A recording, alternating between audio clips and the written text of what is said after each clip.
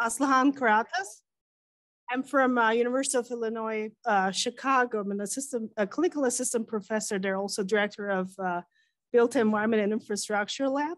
So this study, innovative model for forecasting trailer usage for prefab exterior wall panels, is a collaborative study with one of my PhD students. He's also owner of a prefab company, and also another colleague from Lawrence Tech University who help us with the statistical analysis of this study. So prefab construction is getting more and more important for construction industry, especially after COVID.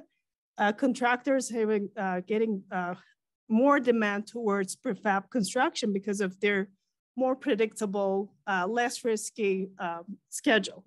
So that also puts another responsibility on the prefab companies, especially for engineer to order prefab companies.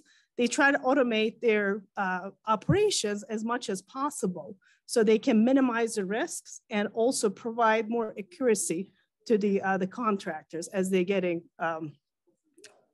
more work or projects from them. So here what we are seeing is just an example of wall panels. They all come with different dimensions, different thickness, different sizes, different configurations. So that's adding a challenge for the engineer to order prefab companies, especially during the transportation stage of. So currently the existing situation is how many trucks needed, how many trailers needed to transport these different wall panels to the construction site.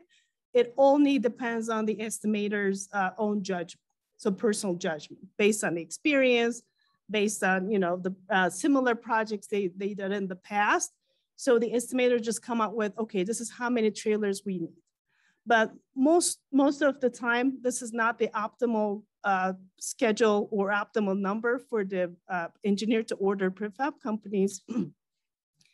Because usually it's more than what is needed because, estimators try to be on the safer side. They're kind of less, resistant to take risks. So they're trying to maximize their number of trailers as much as possible. But this is putting a little bit extra, risk on the engineer to order companies because they try to minimize their transportation costs at the same time. So that's why this study become important and comes from these prefab companies to us. They try to come up with a forecasting model to optimize or predict the number of trailers needed once they receive the order for a project.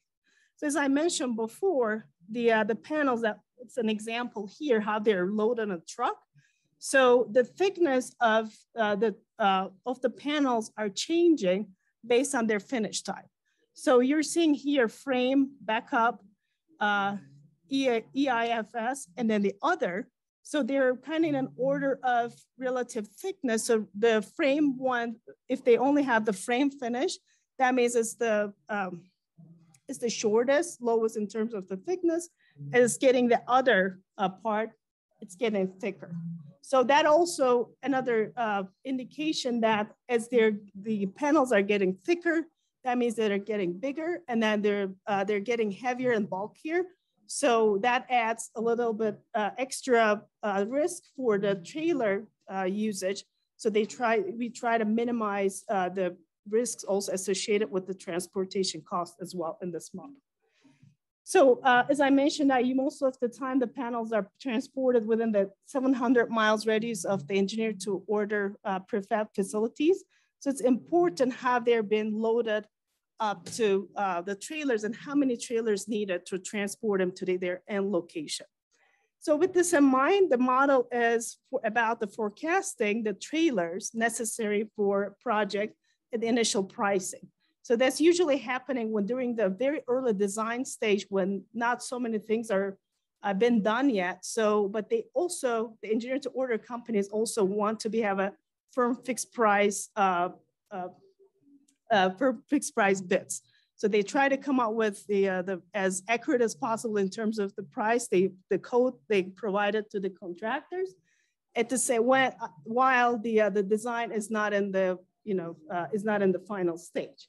So the idea is here to reduce the potential risk, financial risk associated with poorly predicted trailer quantities. As I mentioned before, currently it's been done only by the estimators, their own personal judgment. So with this, to able to develop this model, we collect data from various companies across the US. And also we use a supervised machine learning algorithms to come up with this forecasting model.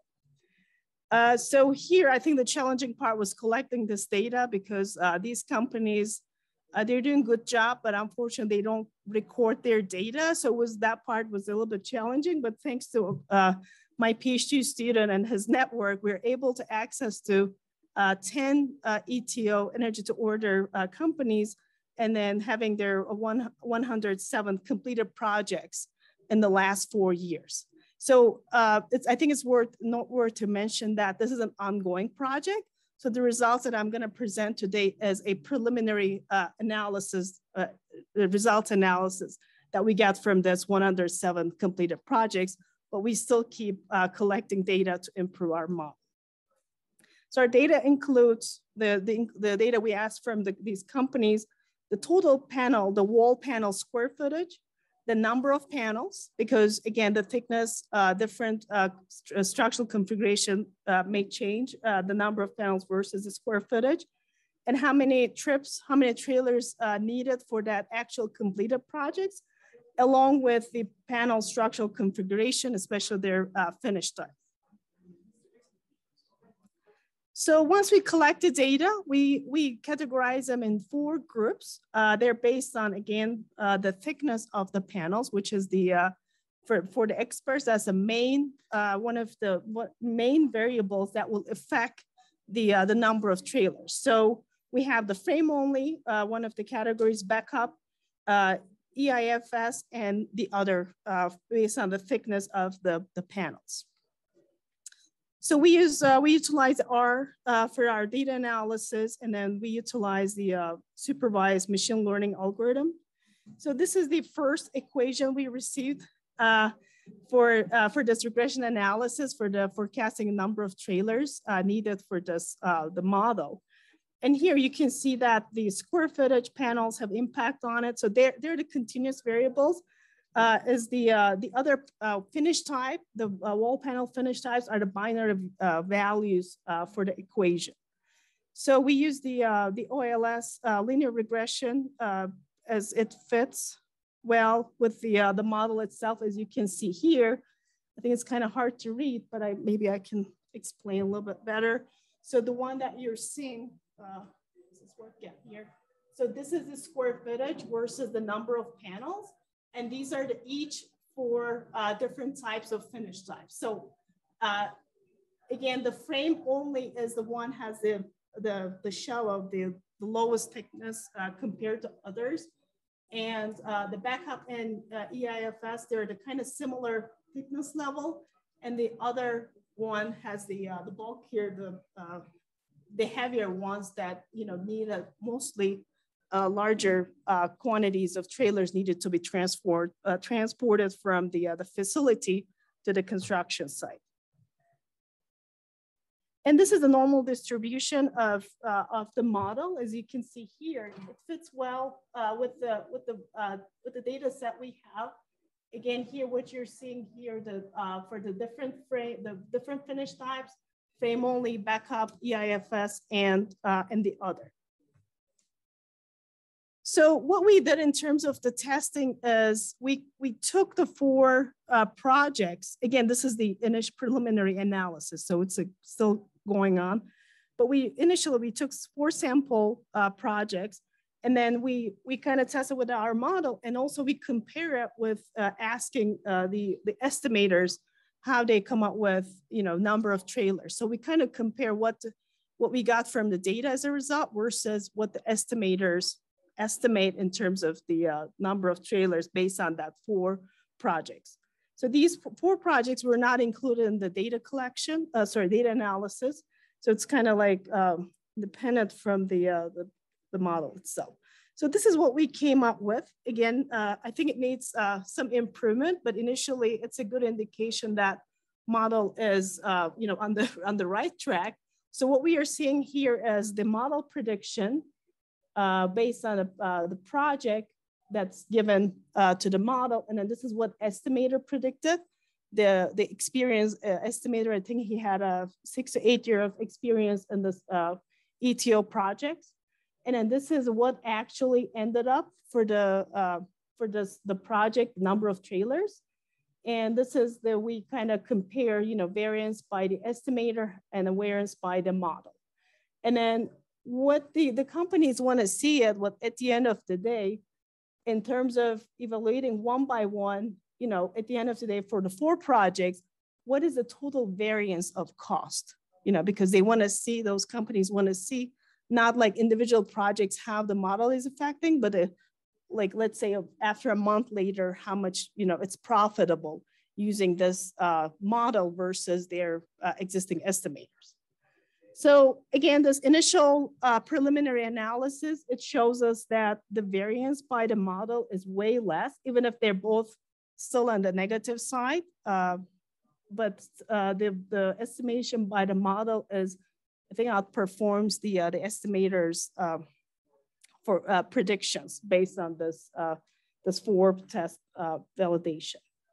So as a conclusion, I think our supervised machine learning algorithm, it performs better than the actual estimator, but and then the additional expansion of the data set will also reduce the model variance to actual. But the limitations, again, we were able to collect 110 data set overall right now, but it still keep going. And then there's some, for example, some specific finish types, they only occur few times in the data set. So we're hoping that as we're collecting more data, it's gonna improve the overall model equation itself. So as a future study, we wanna increase the sample size. And then so we will be able to continue to refine the model, improve the model itself. So I hope I was able to finish it on time. It's a tight schedule, but now I think I can open up for questions related with this study. Yes. Yeah, thank you for the presentation. So we will now have the Q&A. So if anyone on site have something to ask, you can let our co-chair know. Yeah. Thank you. Yes, my question is your model replicable in a country like Colombia? I mean, where were your costs taken from? What area in the United States? And is it, could we use it here in Colombia, taking into account that we have the Andes, right? Our transportation costs are way higher than the United States due to that limitation of amount. So could we use it here? I think it can be, yeah, it can be definitely usable for any other countries, applicable or implementable for any other countries. The important thing here is, I assume, actually one of our sponsors for this project is also a STAW panel. I don't know if you're familiar with it. Their owner is from Colombia. So he was the one who actually pushing this project itself to use for its own company. Like in terms of you have access to their the square footage, panel, and then finish type, I'm pretty sure they're producing in a very similar way all around the world. So yes, you can definitely implement it in any other countries than US. But initially, the data again comes from the vendors in the US.